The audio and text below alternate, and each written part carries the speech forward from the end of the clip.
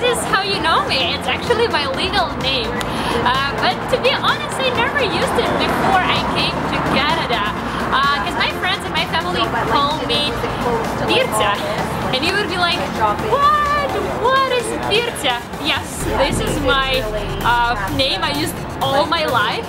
But when I came to Canada, I decided to stick with my legal one because like 90% of my Canadian friends could not pronounce my name correctly. Forgive me my strong Ukrainian pronunciation. So I'm Vera now. So I actually grew up in a family of musicians. Well, both of my parents were students of Music Academy when I was born. So basically first 6 years of my life I live in a student dormitory, which was amazing. It was a dormitory of Music Academy. So just imagine the picture. You walk into the hallway and from one corner you hear someone playing piano, in other corner someone singing opera songs. Oh my goodness, it was like party that never ends, but I'm so grateful to my parents for this awesome childhood because I definitely was like, well, I thought that I'm just one of those cool musical kids. Maybe that's why I grew up, I turned out to be so musical.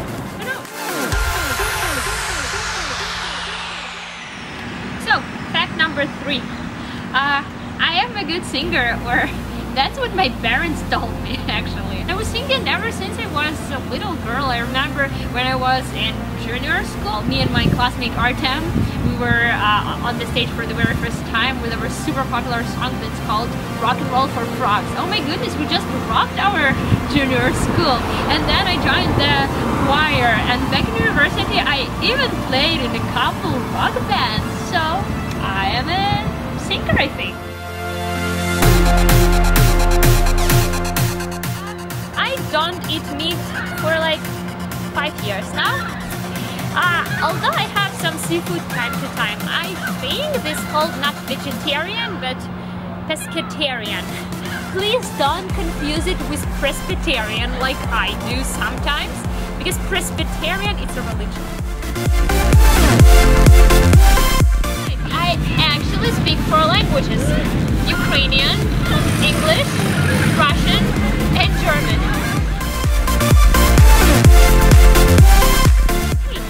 Fact number 6.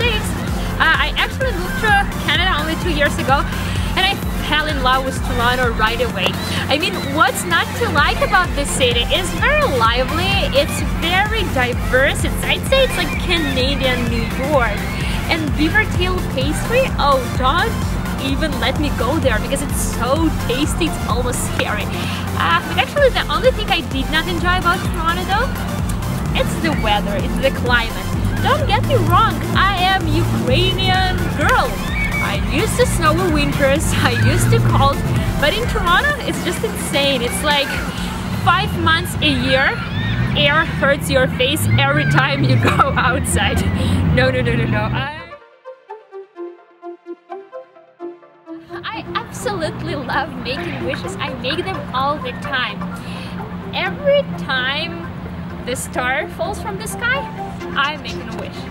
Every time I'm in between the people with the same names, I make sure to take their hands and make my wish.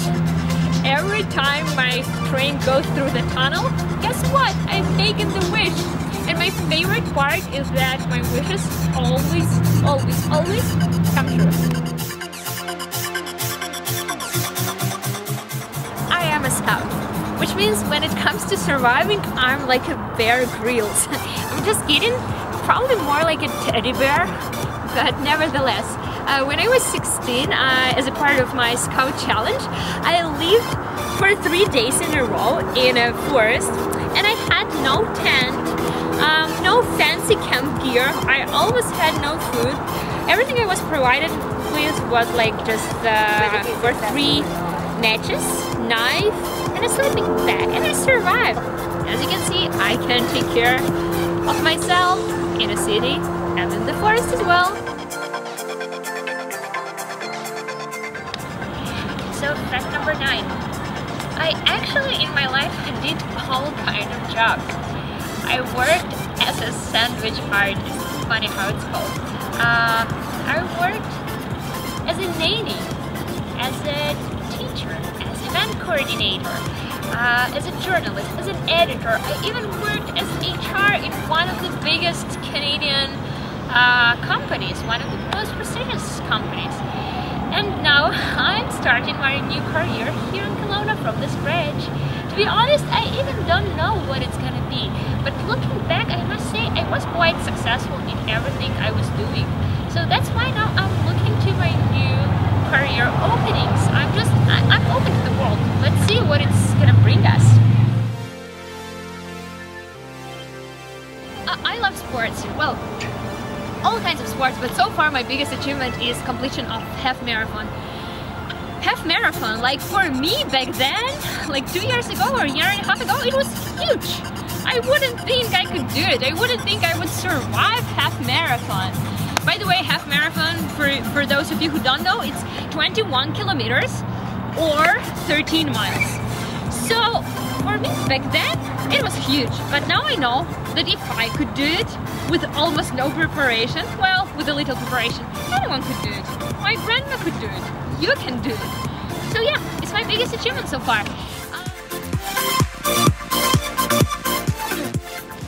I am the traveler. I love to travel, and according to the fancy app I have on my phone, I already visited like a 9% of a planet, and apparently my goal is 100%. And you know what? I'm 100% sure that I'm gonna see 100% of the world. So keep watching it and you'll see it with me. Like, subscribe, and share this video with your friends.